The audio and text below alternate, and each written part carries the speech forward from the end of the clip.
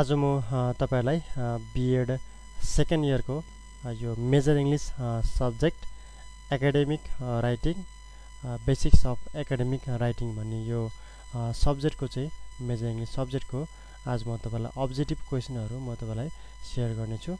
अघिल्लो भिडियोमा मैले तपाईलाई चाहिँ 90 सम्म चाहिँ अब्जेक्टिभ क्वेशनहरु शेयर गरिसकेको छु। मैले तपाईलाई क्वेशनहरु पनि के रे क्वेशनको त्यो आन्सर की पनि मैले तपाईलाई चाहिँ शेयर गरिसकेको छु। तपाईले चाहिँ त्यसलाई चाहिँ प्र्याक्टिस गर्नु भएको छ भन्ने चाहिँ म आशा गर्दछु। र अब म तपाईलाई 91 देखि अब बाँकी रहेको अरु कुन कुन छन् कति सम्म छन् म तपाईलाई चाहिँ शेयर गर्ने नै छु।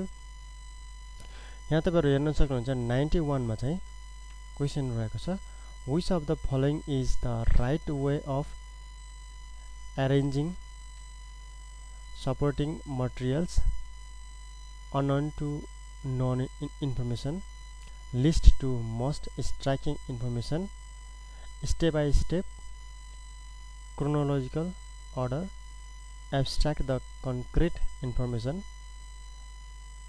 Question number 92, which expression is in appropriate is in the conclusion of short essay or paragraphs. This therefore, as we have seen in conclusion. Question number 93, which of the following process take place first? Developing and shaping ideas, focusing on main ideas, beginning and ending draft, getting ideas and starting to write. Question number 94, editing is pre-writing stage, while writing stage, post-writing stage, none of the above.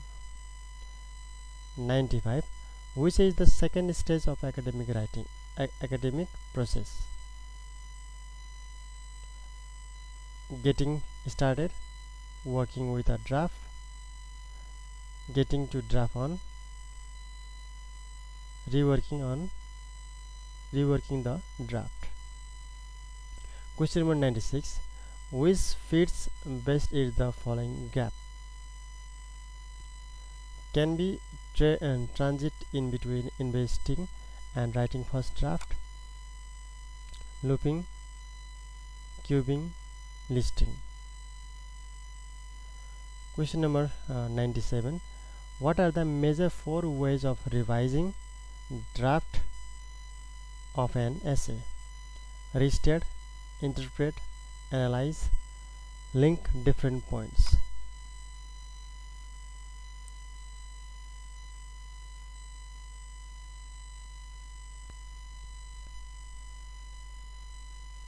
Question number 98, which of the following aspect is least important to consider while planning to write a text? Audience, purpose, content, organization. Question number 99, which fits best in the following gap? Man's making a sentence grammatically and mechanically correct, rephrasing, revising, polishing, editing. Question number 100, which of the following is the how stage of polishing the revised draft? Paraphrasing, raising, summarizing, condensing sharply. Question number 101, which of the following is the controlling factor of a paragraph? The beginning, ordering, central idea, supporting details. Question number 102, how can we generate the ideas of the object to write a text? Through invention techniques, through writing something, through only reading, all of the above. Question number 103, which fits best in the following gap? Refers to the way of using different words and sentences in order to make the meaning of the text clearer and more to the point. Summarizing, rephrasing, free writing, outlining. Question number 104. What ideas in what order belongs to the stage of rephrasing, revising, polishing, finalizing? Question number 105. Why do you use the logical connector whereas while rephrasing a revised draft? To show similarity, to show reasons, show result, to show contradiction. Question number 106. The logical connectors in spite of and are interchangeable in the same context and the same sentence. Although, even though, however, despite. Question number 107. Which are of the following is not more specific? Waving hands, using gestures, kneading, raising eyebrows, raising eyebrows.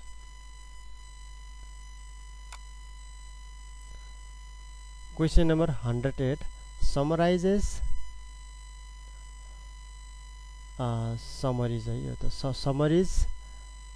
are always quite a bit shorter than the original text paragraph. Percent shorter, 75% shorter, 50, 25, 99. Which one of the following is not a traditional expression? Because, on the other hand, furthermore, another problem. Question number 110. At least once in our summary, we have reminded our readers that we are summarizing by using some phrases which one does not including in such phrases. The author goes on to say, surname also reports that. The article further states that despite plus noun phrase.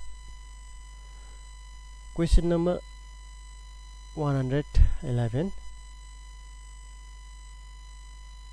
Unity and are similar.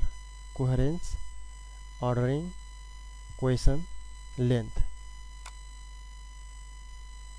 Question number 112. A regular logical progression of though refers to cohesion, coherence, central idea, unity. Question number 113.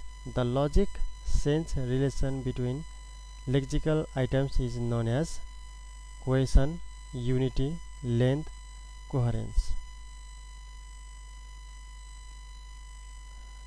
Question number 114.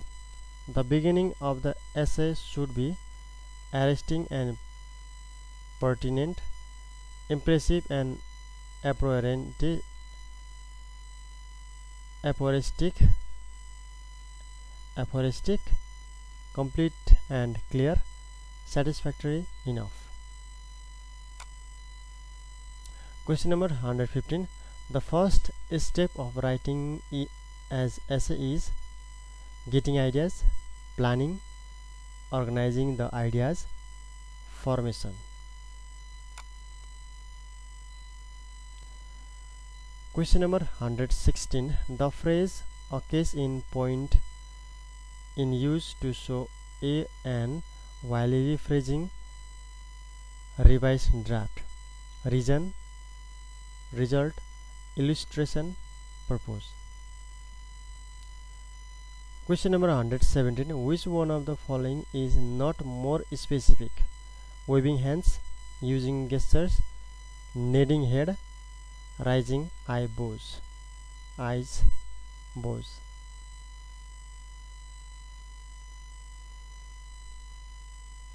Question number 118. While writing a summary, care is taken to shorter the original text to half, 1/3, 3/4, or quarter. Question number 119. The summary writing excludes unnecessary points completely, maybe in written or spoken form, is always in 1/3 of the original passage, is prepared in the same orders as the passage.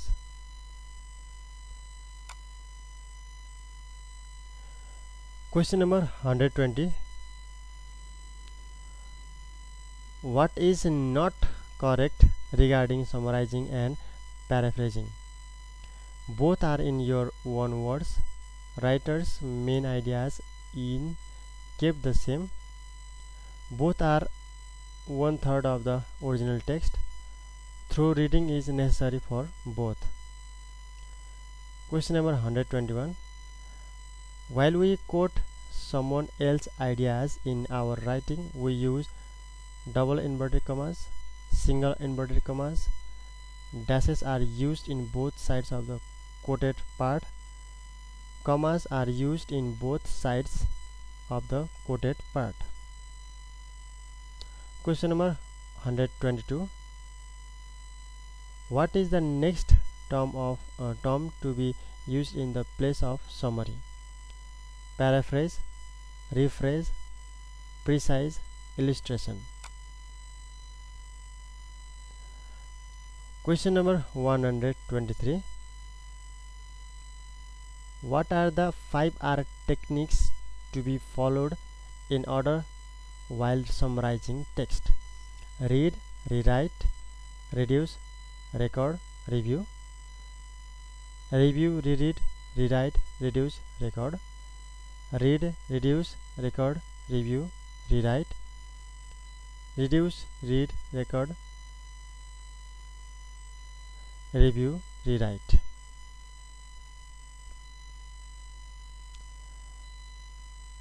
How can we paraphrase text written by other? Changing vocabulary, changing word class, changing word order, all of the above. Question number 125. Which of the following ways is not suitable while summarizing others' texts? Full name informs is that. Full name states claims that. Full name shows us that. All of the above.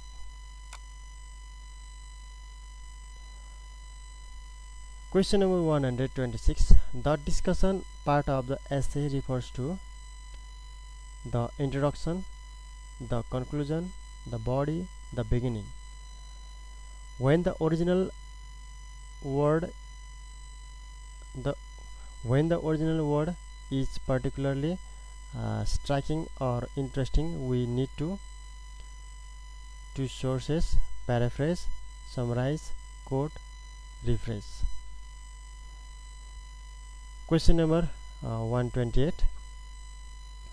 A written list of quotations that are answered by a number of people is called questionnaire, question paper, test items, all of the above. Question number 129. Which of the following components is the concise summary of the whole writing of the journal article? Title, abstract, methods, discussion. Question number 130. Which of the following components is the most important aspect of a book review? Preface, strengths and weaknesses, table of content, chapterization. Question number 131. In a research report, tools for data collection is the components of result, methodology, discussion, introduction.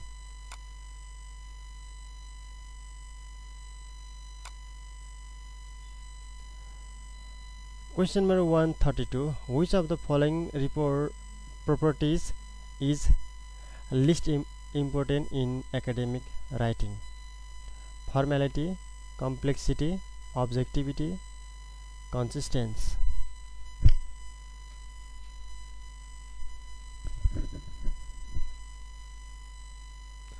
Question number 133. Nominalization is mainly used while writing an informal text, an academic text, a personalized text, a letter to a friend.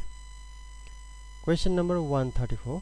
The statement that has the main idea of a piece of writing is called the topic sentence.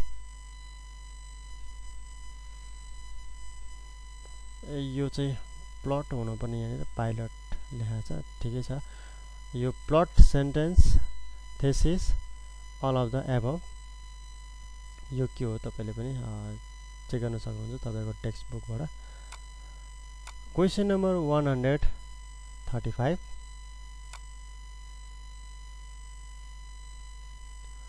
Which of the following orders of the components of the research paper is correct?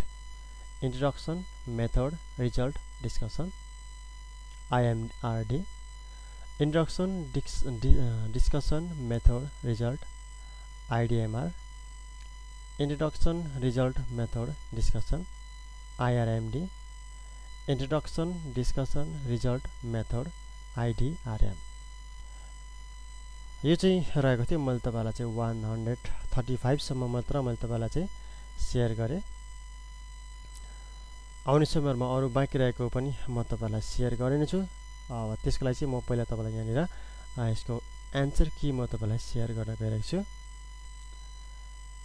यहाँ तपाईहरु हेर्न सक्नुहुन्छ यो चाहिँ answer की अघिल्लो भिडियोमा चाहिँ मैले 90 सम्म तपाईलाई शेयर गरेको थिएँ भने अहिले चाहिँ 91 देखि 135 सम्म मैले तपाईलाई चाहिँ शेयर गरेको छु यसको आन्सर तपाईले चाहिँ अन्तिममा त्यो चुज गर्दै गर्दाखेरि तपाईले चाहिँ कुन आन्सर तपाईले चुज गर्नुभयो त्यो सरलता तपाईले चेक गर्न सक्नुहुन्छ र मैले भनिहाले अघिल्लो भिडियोमा भने जस्तै तपाईले मिलेको आन्सरलाई तपाईले चाहिँ राइट चिन्ह लाउनुस् अथवा सर्कल लाउनुस् त्यसपछि जुन रङ भएको छ त्यसलाई चाहिँ तपाईले लिस्ट बनाउनुस् फेरि नम्बर वाइज सरल लिस्ट बनाउनुस् नम्बरको मात्र सरल लिस्ट बनाउनुस् आन्सरको फेरि जस्तै तपाईको 91 बी सी लेख्नु भएको छ भने मिलेन भने 91 मात्र लेख्नुस् सरल नम्बर लेख्नुस् कुन बिग्रेछ त्यही आन्सरलाई त्यही क्वेशनलाई फेरि सरल गएर हेर्नुस् र फेरि चुज गर्नुस् 91 को के चाहिँ रहेछ सरल पढ्नुस् फेरि नै सी चुज गर्नुभयो भने फेरि तपाईले बिग्रियो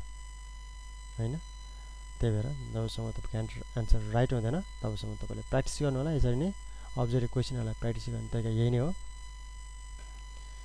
कि तपाईले राइट आन्सर पढेको गर्नु पर्यो हैन राइट आन्सर तपाईले चाहिँ थाहा पाउनु पर्यो तर त्यसरी चाहिँ अलि टाइम लाग्छ सम्झिनको लागि हुन्छ यो थियो तपाईहरुको निम्ति 135 सम्म अब्जेक्टिभ क्वेशन यो एकाडेमिक राइटिङको अझै केही क्वेशनहरु रहेका छन् म त्यो पनि तपाईलाई म शेयर गर्ने छु तबसम्म चाहिँ मेरो भिडियोले तपाईले चाहिँ लाइक गरिदिनु होला तपाईको साथीहरुलाई शेयर गरिदिनु होला र मेरो च्यानललाई तपाईले सब्स्क्राइब गर्नुभएको छैन भने मेरो च्यानललाई तपाईले सब्स्क्राइब पनि गरिदिनु होला